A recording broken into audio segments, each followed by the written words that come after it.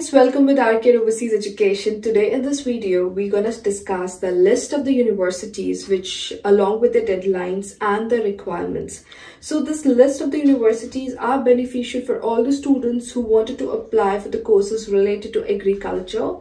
Please make sure that whenever you apply to any university, you have to apply according to your credit points.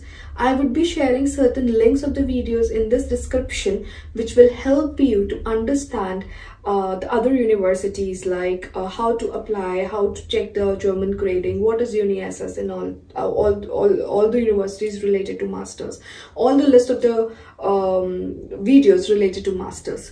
And if you have any question related to Germany, we would be very happy to help you out, and you can call us, contact us, email us, and we would be happy to let you know your solutions. Thank you.